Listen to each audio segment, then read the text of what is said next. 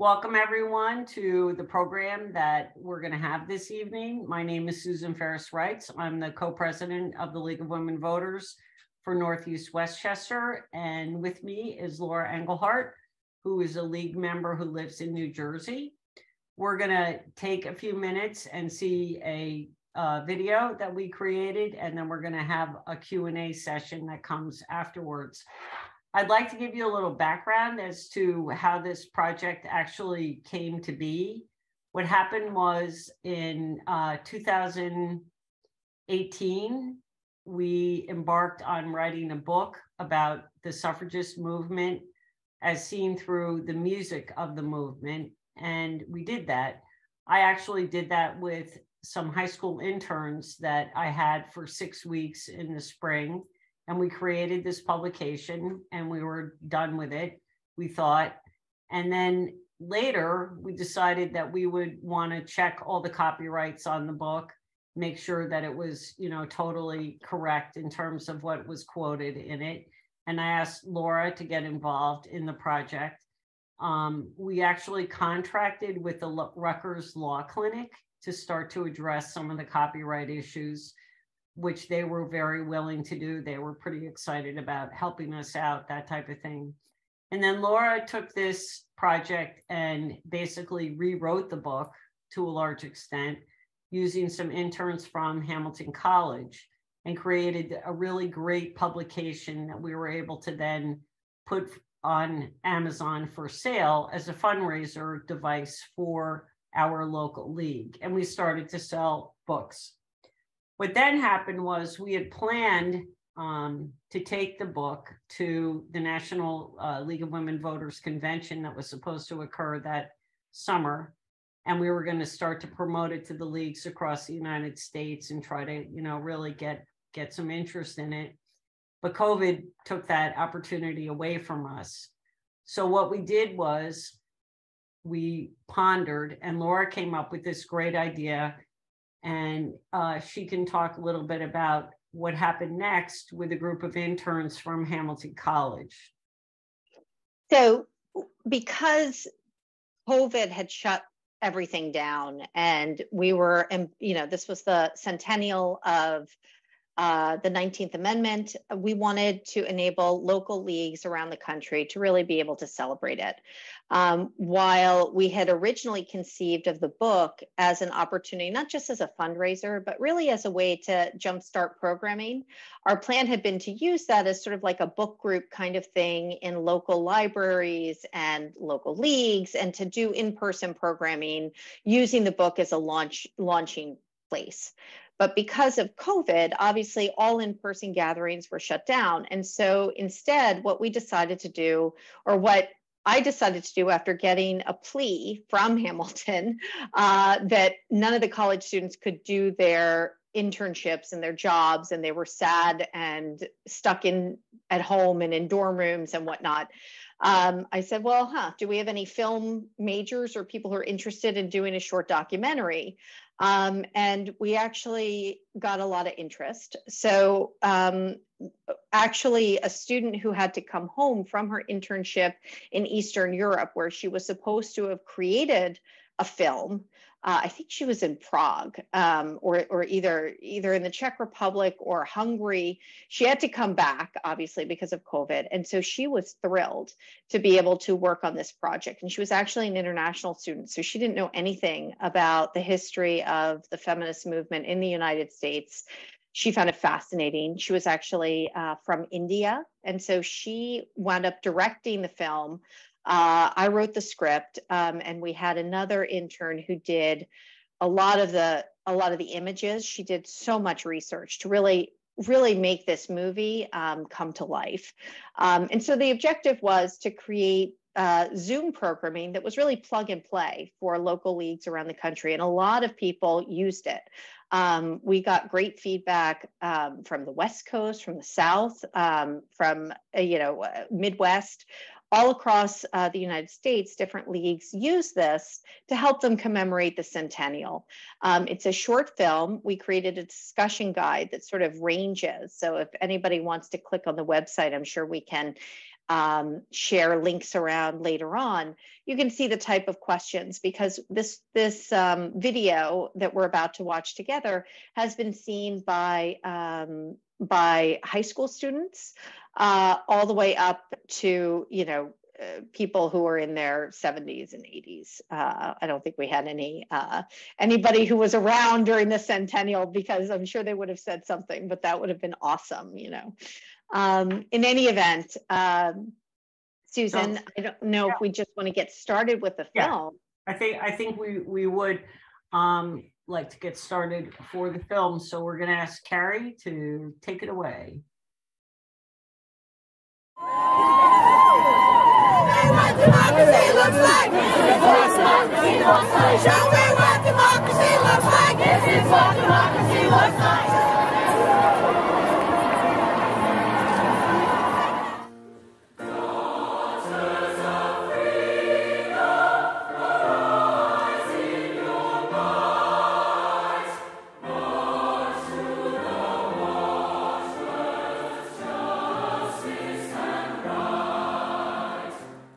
Today, the ability to vote in elections is seen as an ordinary right of citizenship.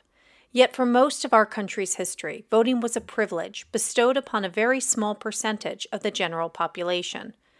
Fortunately, over the past 200 years, our country has recognized the importance of extending the franchise to more people, and through changes in state and federal law, the right to vote has gradually been extended to most U.S. adults.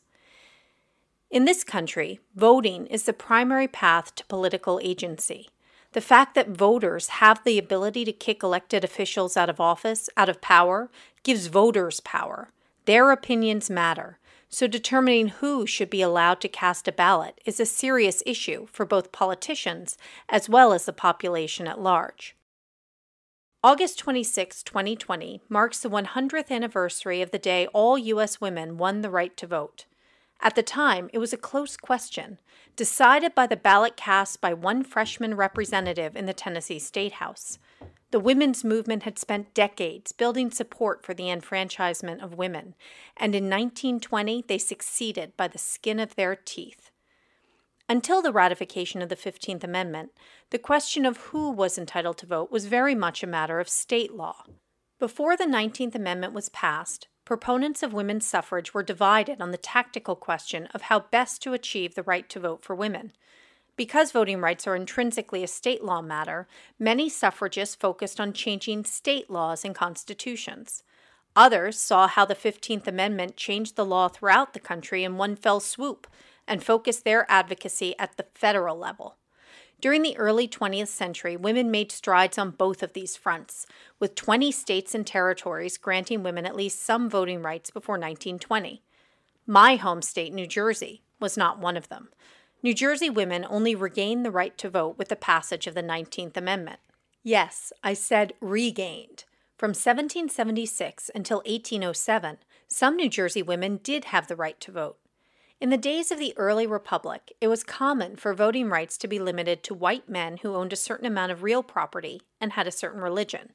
Indeed, states like New Jersey that allowed people to vote if they could prove a net worth of at least 50 pounds in wealth, whether in land or in goods, were considered rather progressive, since New Jersey law did not require a resident to own land to be able to participate in our democracy.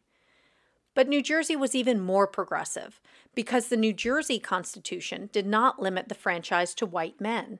The state constitution afforded the right to vote to anyone, female, African American, foreigner, anyone who had resided in the state for at least 1 year and owned at least 50 pounds of wealth. Of course, married women couldn't own property. They were considered property of their husbands themselves, so this law only affected widowed or unmarried women. But for 31 years in New Jersey, many women could and did vote. What's fascinating about this story is the ease with which these women, along with non-white men and non-citizens, were disenfranchised in 1807. Why did it happen? During the lead-up to the 1808 presidential election, the Democratic-Republican Party dominated New Jersey politics, and Federalists were very much a minority voice in the State House. However, Republican President Jefferson's embargo policies were deeply unpopular with New Jersey voters, and the state Republicans were desperate to stave off a Federalist victory in the upcoming election. Unfortunately for party leadership, New Jersey Republicans were bitterly divided. From 1806 to 1807, the two wings of the party, the liberal majority and the moderate minority, disagreed on everything, including who was entitled to vote. All Republicans agreed that the right to vote distinguished free men from slaves, but while liberals believed that all people with a financial interest in the community were entitled to vote, moderates wanted the franchise limited, as it was in other states. State Republican infighting came to a head in 1807 over the location of a new courthouse in Essex County. Moderate New Jersey Republicans wanted the courthouse built in Elizabeth, while the liberals wanted it to stay in Newark. This fight escalated into accusations of voter fraud and near-violent bickering among state politicians. Party leadership was desperate to unify their fractured party before the 1808 election and sought to find a compromise to bring both wings together. They succeeded at the expense of New Jersey women. In the brokered compromise, liberal Republicans backed the passage of a new state law that stripped the right to vote from women, along with black men and resident foreigners. In exchange, moderates agreed to keep the courthouse in Newark. While it may seem like New Jersey liberals traded away women's voting rights in order to save themselves the inconvenience of traveling an extra 6 miles to go to court, their agreement to the compromise may have stemmed from a tactical decision. You see, New Jersey women tended to vote Federalist, and the liberals might well have believed that by disenfranchising them, they would be helping the Republicans to victory in 1808. In 1807, no one believed that women were equal to men. That's why state legislators could so easily take away women's rights. But despite the widespread belief among prominent legal scholars of the day that the change was unlawful under New Jersey's state constitution, no one challenged it. Not even the women who had been active voters in the past. It's possible that they understood that until the cultural perception of women had changed, women would never be able to hold on to their rights. And in 1807, that change had not yet come. So women's participation in our democracy was erased, along with other groups also perceived as inferior: African Americans, foreigners, and poor people. Rights once gained can be lost without widespread support. While we are still battling these prejudices today, we've come a long way since 1807. The 1920 suffragists wove the morality of women's suffrage into the fabric of our culture so successfully that modern politicians would find it very difficult to take away our rights now, as they did in 1807. While there are still people today who don't really believe that men and women are equal, this view can no longer be openly expressed in polite company. Yet social change happens much more slowly and haltingly than changes in law. For any change to endure, both paper laws and a society's culture have to adapt. Broad changes in people's lives, like the movement for women's equality, require law and culture to move in a direction that supports the cause. We need political action, marches, rallies, lobbyists, voting, but we also need art, movies, TV shows, cartoons, and yes, even memes. Before the era of cinema, there were songs that could be shared through broadcast radio, and before that through music halls and sheet music sold in dime stores. Music has always been a powerful force for change, both in the 19th century as well as today. Songs of the Suffragists examines the history of American feminism through lyrics. From the Bloomer's Complaint in 1851 all the way to Woman in 2017, these songs reflect the logic and the emotion behind the fight for equal rights. Everything old is new again as we trace feminist history through these songs and discover how the arguments and even symbols of the first suffragists are mirrored in the songs of their successors. The women's suffrage movement really got started in this country in the second half of the 1800s. Many of the radicals who formed the movement were first involved in the other major progressive causes of their day, abolitionism and temperance. These activist leaders took many of the arguments that had successfully won the support for the anti-slavery and anti-tavern causes and applied them to the women's suffrage movement. Back then as now, it's simply good marketing to take a winning tactic or slogan from one space and apply it to another. They didn't merely use the same organizing tactics other reformers used to seek changes in law, but also the same symbols and moral appeals to win people over. Legal rights have no real force until those rights are broadly accepted by the general population. This unfortunate truth is best exemplified in the way that the post-Civil War amendments were mooted through application of Jim Crow laws. Laws granting equal rights to marginalized groups have no basis unless they're enforced, and they won't be enforced unless the hearts and minds of the population are with them. The original suffragists fought for the legal right to vote not only by marching in political rallies, but also through songs, cartoons, and plays. From lobbying politicians to singing in the streets, suffragists sought to persuade people to join their cause. Radicals like Alice Paul, who endured hunger strikes, imprisonments, and forced feedings. Lucy Stone, an abolitionist and suffragist who radically refused to take her husband's surname, or Ida B. Wells, whose writings condemn both disenfranchisement and segregation, knew that if they were to win the right to vote as their first step in securing equal rights, they needed to persuade the ordinary population of housewives, widows, doctors, working men, that their cause was worth supporting. Winning hearts and minds is what culture wars are all about, and winning a culture war is even more important than winning a legal battle, given the lax enforcement of unpopular laws. Moreover, cultural changes influence politicians. Take gay rights as a recent example. Without popular TV shows like Will and Grace or Modern Family to help Americans accept the idea of gay relationships, it's unlikely that Lambda Legal would have been able to win their political crusade to make gay marriage legal.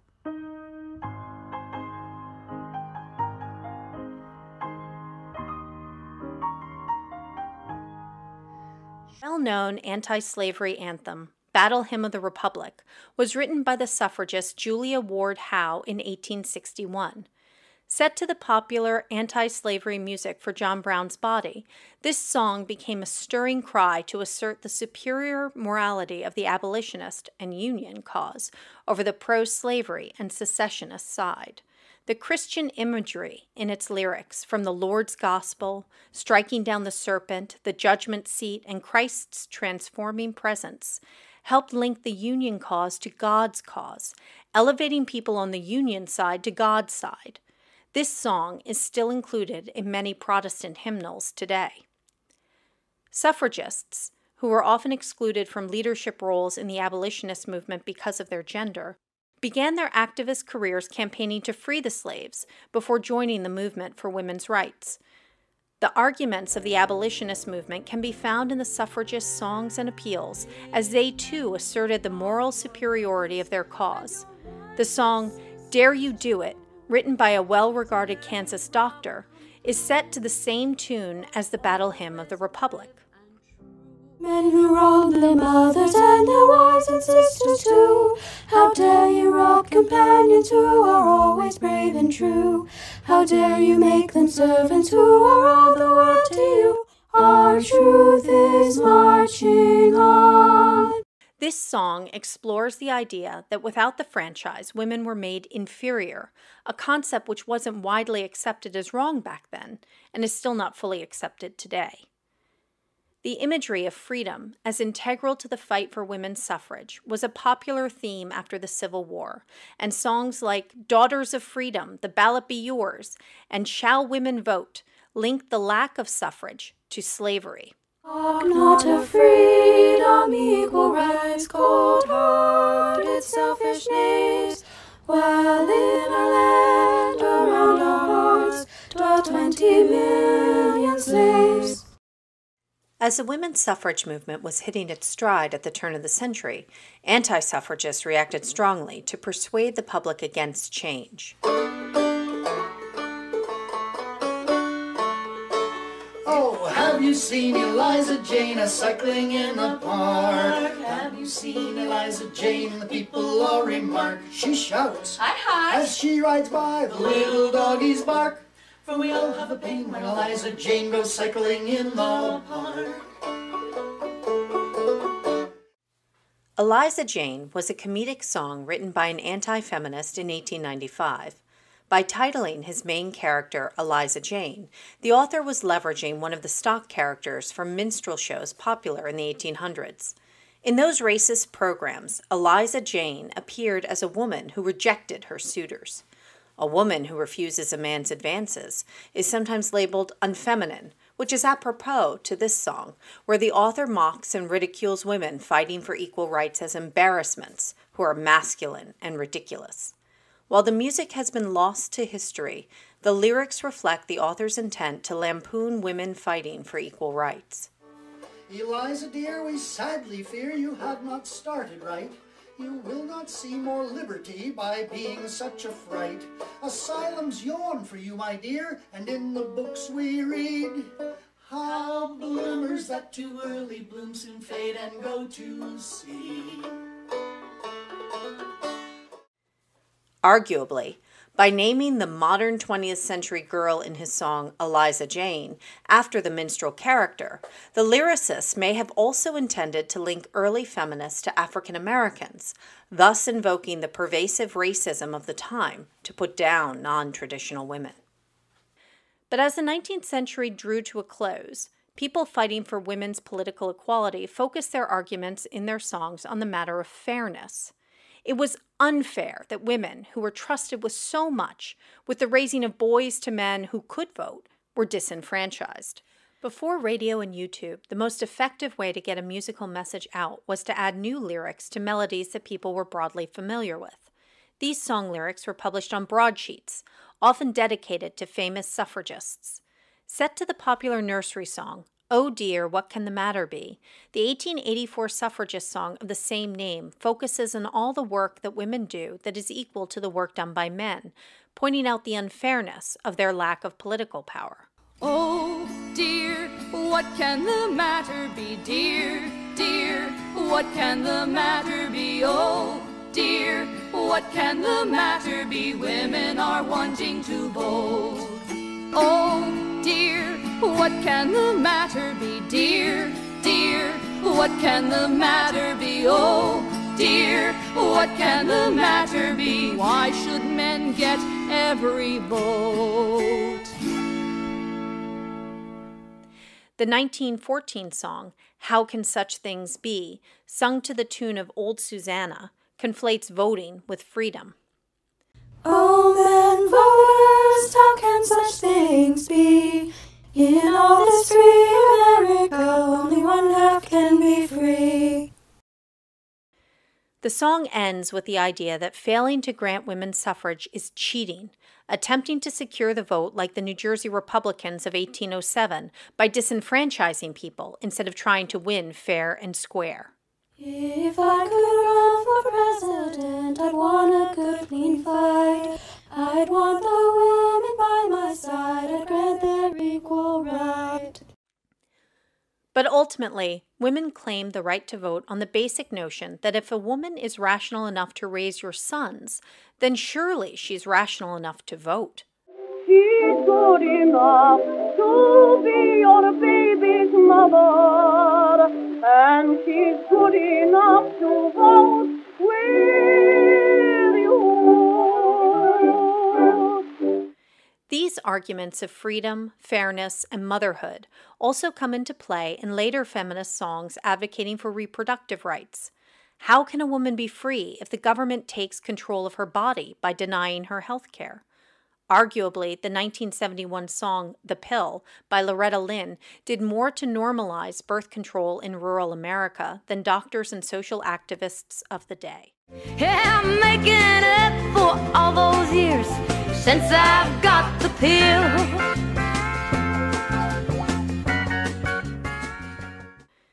Indeed, the debates that played out during the original suffrage movement can be found again in the fight to enact the Equal Rights Amendment in the 1970s and 80s. Phyllis Schlafly was not the first anti-feminist to use the theory that a woman doesn't need equal rights because she already has protection and even more influence on public life through her role as a wife and mother. That argument was also used by many anti-suffragist women in the 1900s, along with the claim that if women got the vote, they'd abandon their families.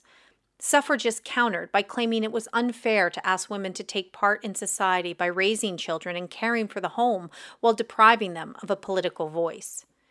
It's possible that the feminists of the 1970s veered too far from the culturally accepted traditional role of women as they sought to continue the march towards equal rights.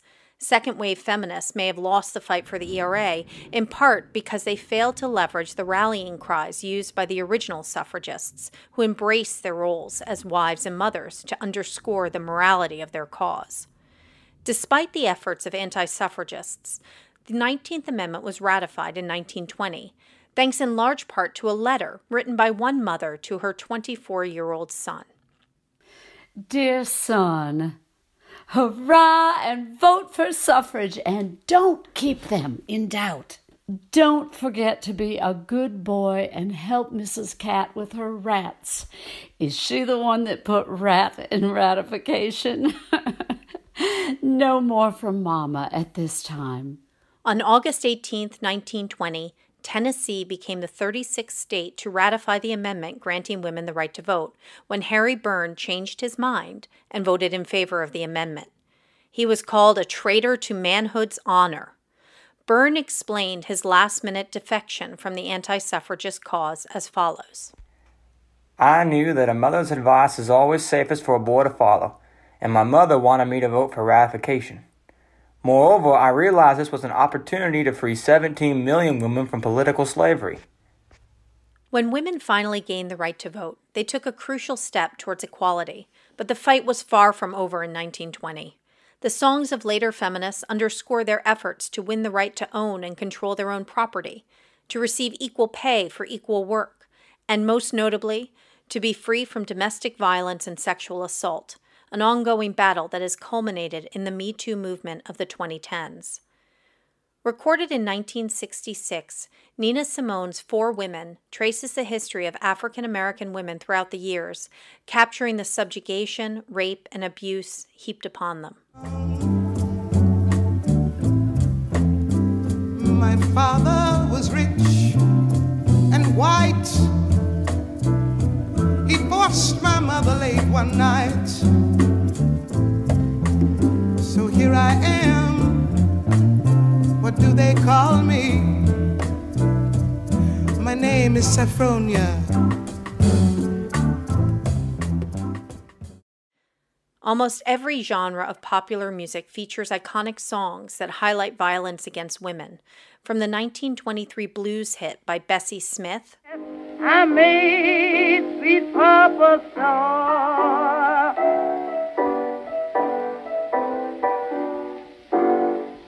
He blacked my eyes, I couldn't see. Then he pawned the thing he gave to me.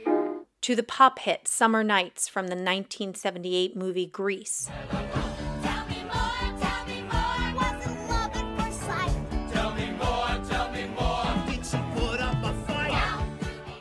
During the early 1990s, both the R&B group TLC as well as Riot Grrrl rock band Bikini Kill sang about how a man's story of rape and abuse will be believed over a woman's.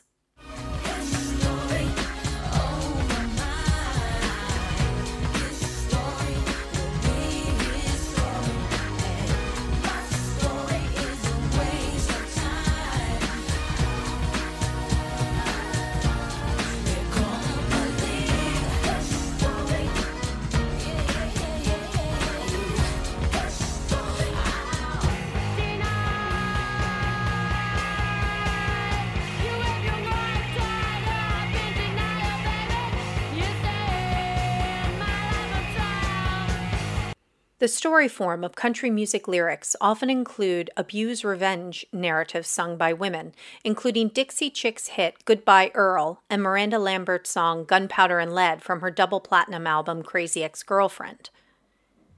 Women had been singing about rape and domestic abuse for decades by the time Alyssa Milano's tweet kicked off the Me Too movement in 2017.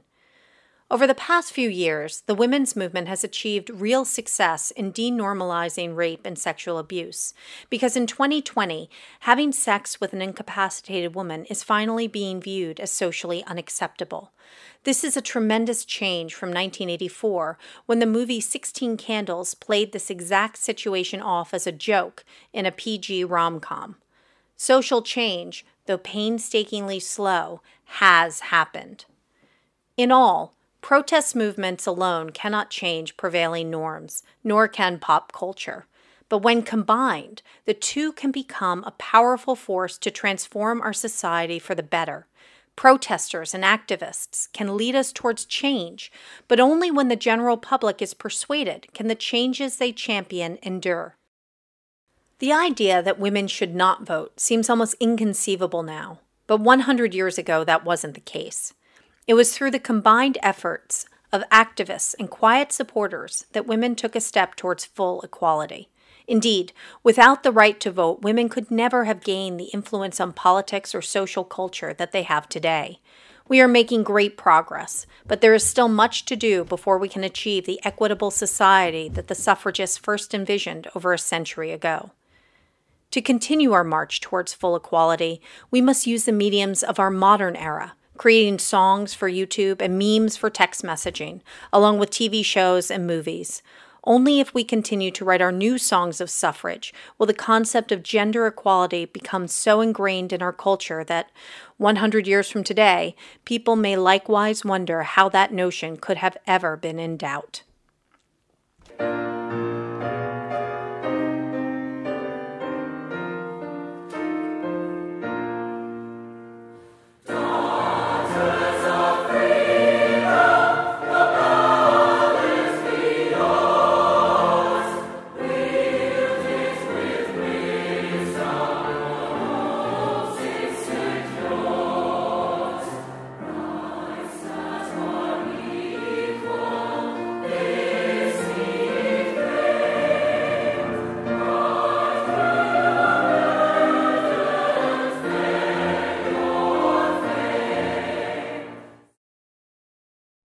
Hi, my name is Laura Engelhardt, and I'm one of the authors of Songs of the Suffragists, published by the League of Women Voters of Berkeley Heights, New Providence, and Summit. The League of Women Voters was founded by Carrie Chapman Catt in 1920, and local chapters like ours are still actively working today to support and educate voters. If you enjoyed this program, please consider contributing to our chapter. You can go to www.lwv.bhmps.org/get-involved. This program is based on our book, and if you haven't already read it, we encourage you to get it on Amazon. The book highlights many other interesting facts about American feminism and discusses songs not covered in this program.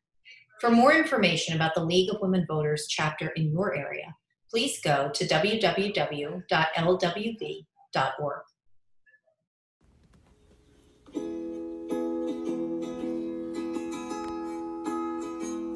There are many different leagues in our Uncle Sam's domain, but there's one of which we'll sing in this refrain.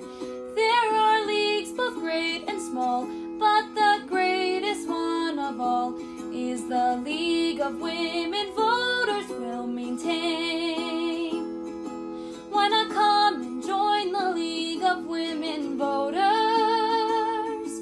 They are gaining greater power every day, ever striving for the right, never faltering in the fight. The woman voter is in the ring to stay. So I hope everyone now feels inspired.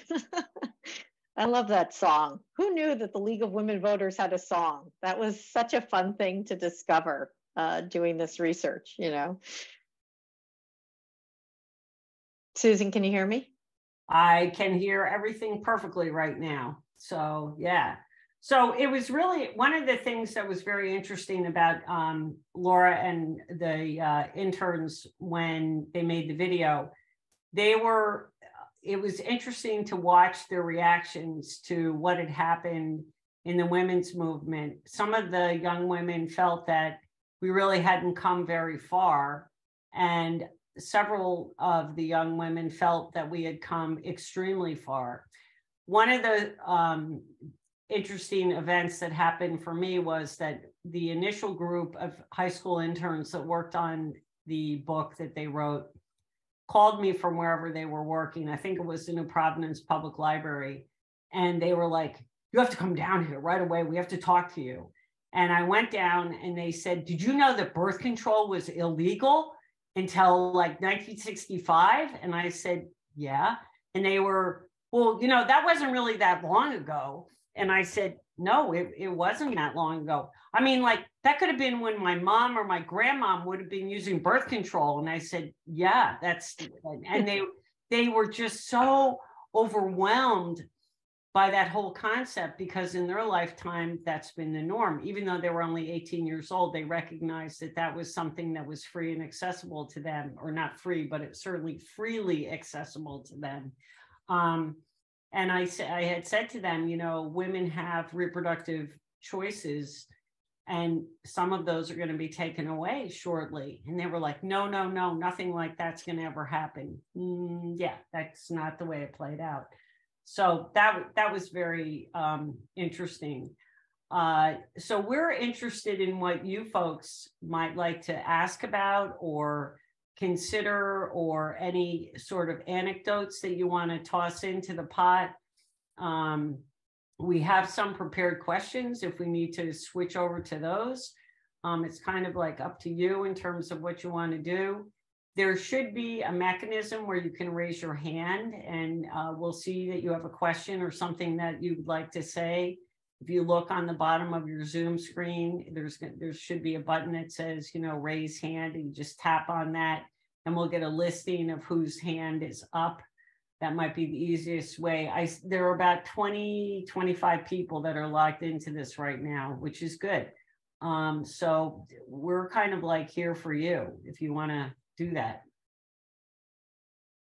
Yeah, I think it's very interesting to hear everybody's reactions to the documentary. And the book is different from, you know, we didn't just play songs that were in the book, though we do include some of them.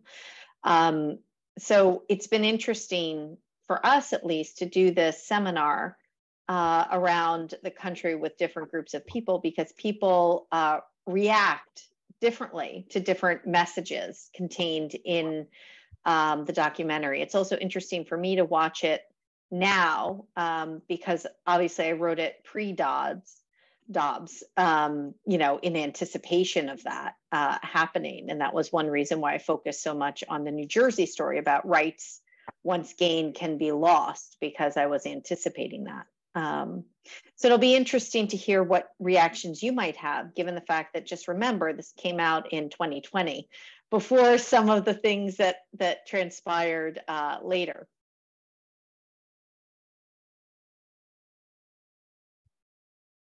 And if you don't know how to raise your hand, feel free to put any questions or any comments or thoughts in the chat.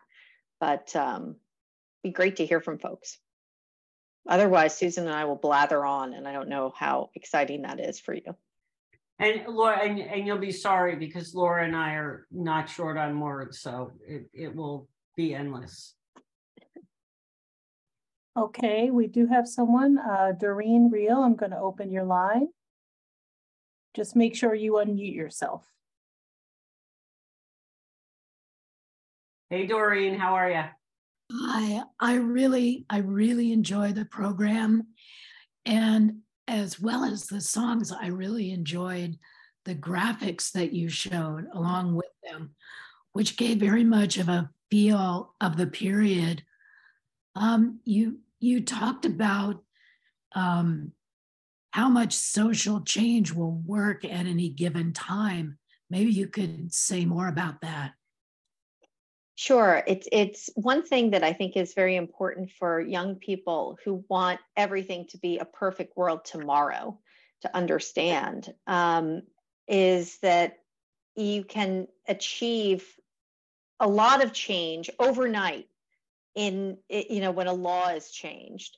but it takes a long time to really reflect that change in people's hearts and minds. And that, I'm so glad you picked up on that message, because it's so important for people to understand that you can't, I think of a culture or a society like a big ship on the ocean. If you can't, it takes a long time to turn that thing around. It takes a long time, and a gradual change is really the only way to have lasting change. And sometimes you have to build up momentum to start the ship moving. It takes a lot of effort to get it to turn, and it can tack back and forth. So that was, I think, one of the messages that I wanted to convey, because I had been talking with, it was funny, I was in Colombia, actually, in Bogota, and I was taking an English class around the time when I got the call from Susan to do a little copyright analysis that then led to this. But at the time, there were some very young people, very adventurous people that had come to Colombia to learn Spanish for whatever reason, but I was the oldest person there. And one of the questions that was posed in Spanish, and all of our pidgin Spanish revolved around, do we think the world is better than it was 10 years ago?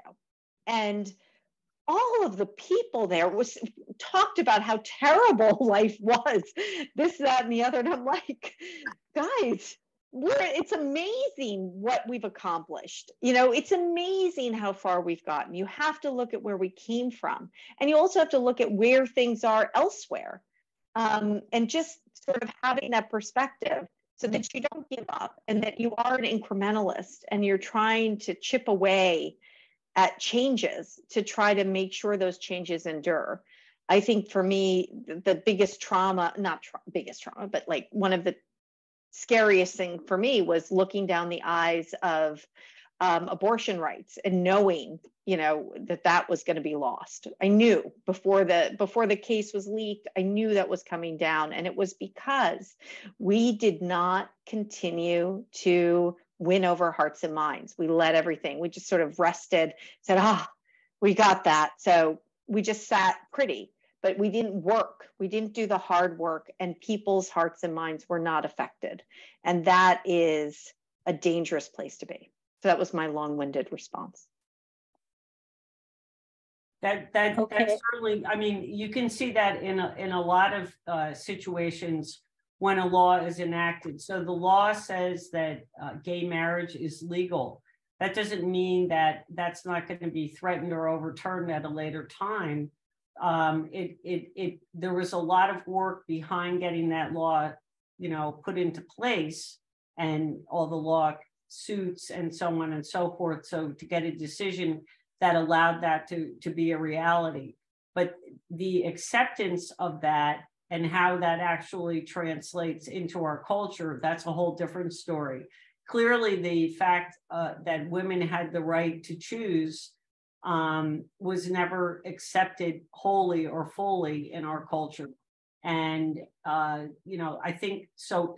It's like a two-stage process. One is actually getting the law into place, or the decision made, putting enough pressure on people to get that decision to go in a certain direction. But even once that's done, what Laura's talking about is what happened was that once women were given the right to choose, everyone was like, oh, we're all done with that. We can like go home now. And that's what happened. And so now it's something that's lost. Women lost the right to vote in New Jersey. Women have lost the right to choose in the United States. It's now a state-by-state event.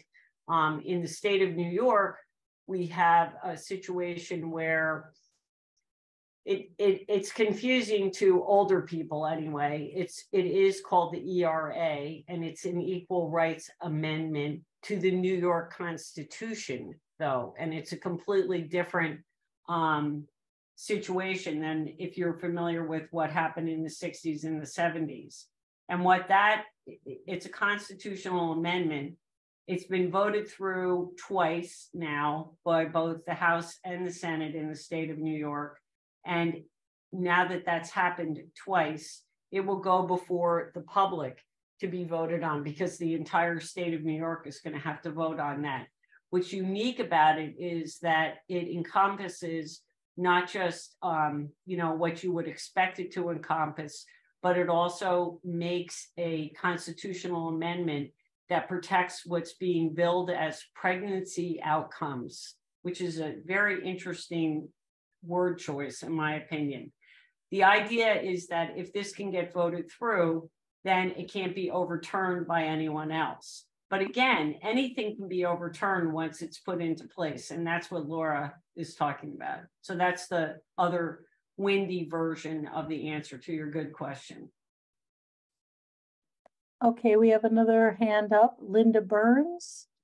If you please unmute yourself. Hi, Can Linda. you hear me? We can. Yes. Okay.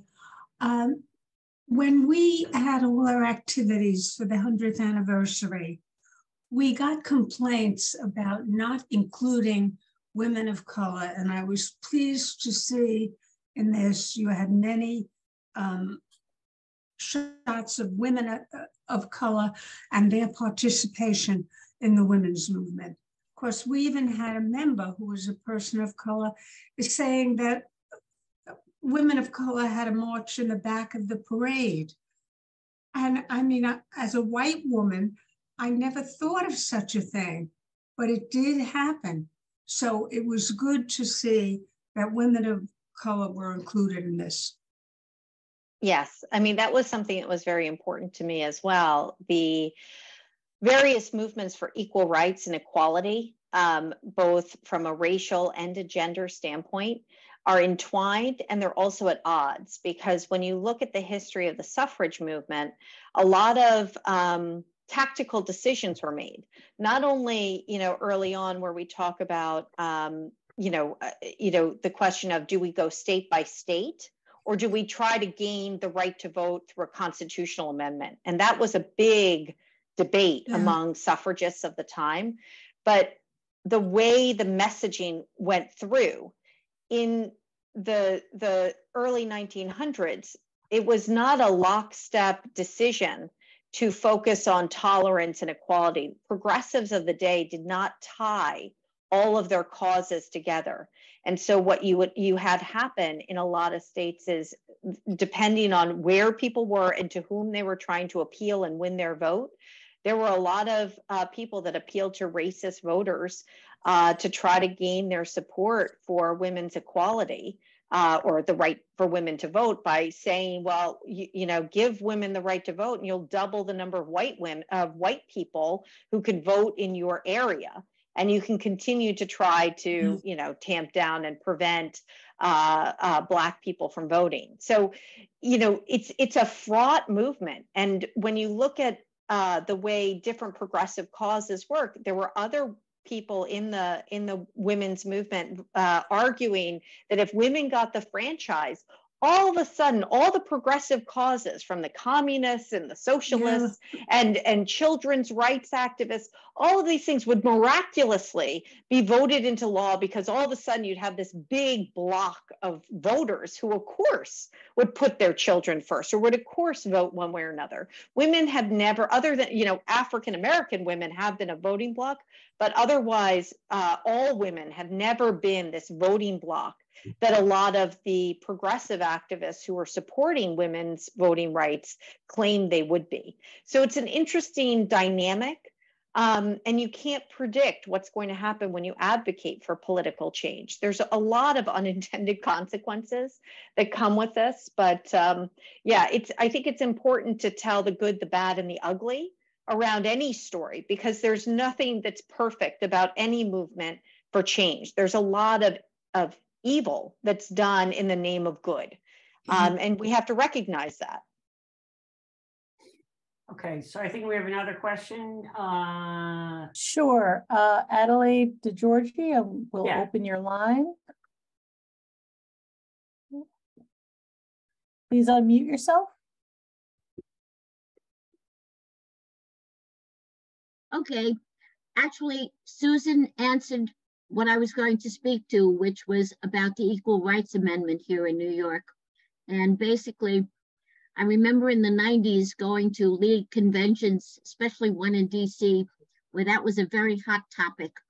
I'm seriously hoping that sometime in my life, since I'm now in my mid-80s, that will come to pass. But so far, no luck. But good to see you, Susan. And thank you, Laura. Thank you. It'll be an interesting question because laws change and interpretations of constitutional laws have changed quite a lot.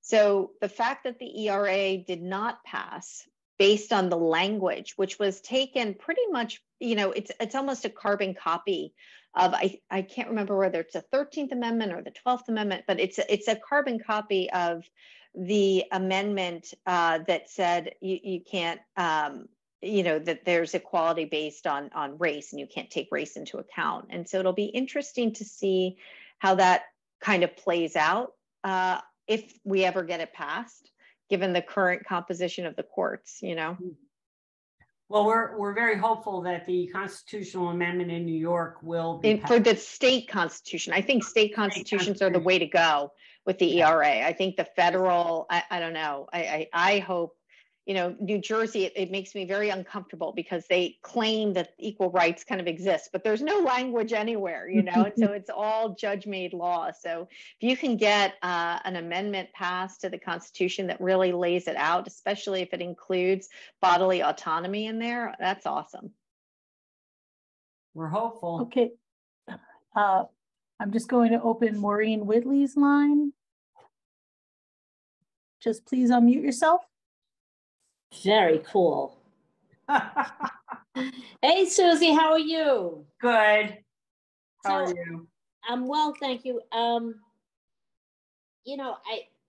am an escort. The best, Maureen. So Maureen was a mom of a young man that I taught when he was in kindergarten, first grade, second grade, who is now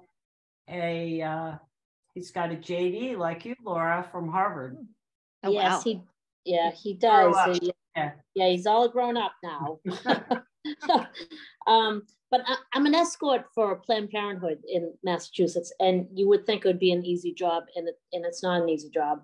The Commonwealth here is it's quite sad how we've gone backwards. And what do you think will happen in light of Dobbs? Do you think we'll be able to get, our autonomy back? Do you think that is possible? I think a lot of people are going to die before that happens. Absolutely. And I think the more it's, we need our, there was in Ireland, it was a dentist who died as a result of sepsis because she was not able to obtain an abortion. And I think we're going to need death and suffering before change happens. It's a hard topic for me to talk about because try as I might, I have tried to understand the opposing side. It's not something that is rational or logical. And so you're working with Planned Parenthood of Massachusetts. The Planned Parenthood of Maine has a wonderful outreach program that they utilize in their state, which deals with talking to people about abortion, just doing surveys and trying to assess where people are on the topic. And by approaching things in an open-ended conversation, you'd be surprised at the impact that having those conversations does in a one-on-one setting, just to sort of inquire about people's viewpoints and to share stories. And that has had a major impact on people's views on the topic of abortion. And we need more conversations like that going on everywhere. And I think these movements to say, shout your abortion story, that's not the same. That's not what I'm talking about. I'm talking about having dialogue with people who disagree with you in an open-ended way. And I think the only chance that we have to actually change hearts and minds is going to be a combination of women suffering, and preferably the suffering of women who people can see as people who should not suffer. So it's going to be young girls. It's going to be young white girls. It's going to be rich people's daughters, if you can get them to suffer. So the more suffering that happens on the one hand, and it's going to be dialogue on the other. And to me, this is my 2 cents. I think that's the only way we regain rights across the country. And it's going to be ugly. That's my perspective. Thank you. I'm not sure I disagree with any of that. And I think that's very unfortunate. I think that, part of my concern is, having reached the age where I am, I've seen a lot of instances of situations that are very unpleasant for all different kinds of young women. And, but I'll just tell you a quick story. So there was a fellow who was a very well-connected right-wing Republican and very anti reproductive rights, very powerful. So we'll just leave that there. And when a friend of mine is a physician, and when this politically planted person's 16-year-old daughter became pregnant, that child, he immediately sought for an opportunity for termination of that pregnancy for his daughter. And when my friend confronted him about that, he said, how is it that you can deny every other woman that on the face of the planet, if you have your way, the right to make a decision like your own daughter is making, or you're making with your daughter, or I don't know what the family dynamics were. And he said, well, she made a mistake. So somehow, because his own daughter had made a mistake, that meant that there was no issue as far as he was concerned. It was just a mistake, and so it needed to be corrected. And and that's, so you're talking about actually firsthand experience, but even in that situation, the firsthand experience with his own child, okay, not his daughter's friend or something like that, he just blew it off. It was a mistake. That was, so I don't really know what the answer is, other than getting women. I believe that you need to get women into the political hierarchy that exists and go back and make these laws change to protect the pregnancy outcomes for all women, whatever they may be. And that's your choice, hopefully, again, maybe. But even with that politician, some of it is training people to have those conversations and interrogating the person, not just the hypocrisy, because that hypocrisy exists throughout everything, where, the rules are for thee, not me, et cetera, but interrogating the question of, well, why, why is it immoral, and just questioning some of the basic assumptions, because I think it's very hard for someone to take a look at, a set of cells, unless they're really their religious faith is extraordinarily strong. But it's very hard to take a look at a pair of cells and say that is the equivalent of a 3-year-old. It's just it's very, very difficult for people to hold those views. And I think just inquiry without attack is the strongest tool in any organization that's seeking to change people's perspectives. But you will not change it in that conversation. People have to change their minds on their own, and it takes many conversations and lots of time for people to come up with their own viewpoint. Even though Maine's research has shown that a lot of times within a conversation, because they always start out with a question like a 1 to 10, where are you on the topic of abortion? Then they end with that on 1 to 10, and usually people move a point or two. But still, because it just, people have to change their minds on their own. You will never get into an argument or discussion with someone and walk away and someone's like, you're absolutely right, I was so wrong, thank you for setting me straight. Like, that would be a miracle, you know. So yeah. Thank you. So we have a couple more minutes and we'd love to hear from maybe someone else. If not, I see Virginia has a hand up. Sure, hold on one moment. Yeah. Please unmute yourself.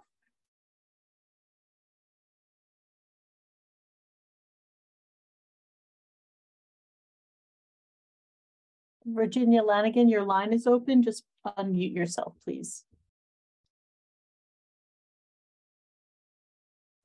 And if you move your cursor to the bottom of the screen, there's on the left-hand side, there should be a little microphone that has a red slash through it. If you just click on that, you can unmute yourself. Oh, you got it, and then it went back on. Try again.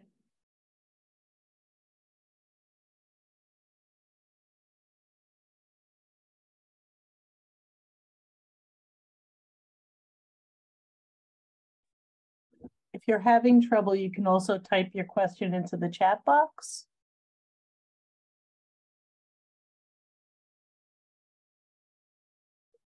Oh, your settings are preventing you from doing it. Well, type your question right in and we'll try to answer, or your point. And I'm curious, after Virginia gets her question or comment typed in, I'm curious if people responded to the music at all. You know, if those songs, if any of the songs that were referenced were songs that were close to them. What impact has Dodd had on the registration of young women voters? Well, you've seen what's happened in Kansas. You know, when, you know, in terms of voter registration, there's been a tremendous uptick in various jurisdictions where abortion rights is under threat, with women's registrations outpacing men's. I don't know about the youth. I haven't seen statistics on that, but I have definitely seen a gender breakdown that they saw in the wake of Dodd's. But I think the question is also, is that sustainable? And you know, one of the questions, it's very hard for people. You know, I think not the shocking thing, but for many women, the abuse and discrimination they experience as a woman is maybe not the worst thing about their lives. And so when they go out to the ballot box, top issue is not necessarily the fact that they don't have bodily autonomy. And so we'll have to see what comes of that, you know. I wish I could say that was the answer. You know, there's never any one answer. It's always several. I think also that because where we live, I know for myself, because we live in, you know, like I live in New York and Laura lives in New Jersey. I think that I haven't seen the impact as well as I might have seen if I lived in a state, well, like the other 48 states, no, other than California. But I mean, I don't live in like Indiana or Kentucky or, you know, Missouri or Texas, that type of thing. So I'm not really that aware. I'm more focused on my local issues, and it's not really been an issue in the state of New York or New Jersey like it's been in a number of these other states. Yes, you know, being an escort, like Maureen was talking about, that's going to be an issue. I don't care where you are, because there are protesters outside every clinic that exists on the face of the planet. That's just like, that's something that's an expectation that women need to be apprised of before they go to clinics, which they're often not, but that's another story. So I feel sort of like out of touch with that. And that's a really good question. And I hope leagues in other states are really pondering that, because the voting is going to be critical, and the women probably I don't know. I don't really know that's a good question. Really good question. Okay. So does anyone else have a question or a comment? Because we are pretty good in this. I think I'd like to really thank Carrie for her help in getting this set up, and this really worked out well. Yeah. And I'd like to thank all of you for joining us tonight, and I hope you liked what you saw. And if you have a group that would be interested in us doing this with them, we are available to do that. We don't charge. We've done it a lot. And with all kinds, big groups, little groups, libraries, book clubs, you name it, we've done it with them, groups of like 4, that's fine. We're good to go. So anyway, so thank you very much. Thank you. Thank you, everybody. Good night. Good night.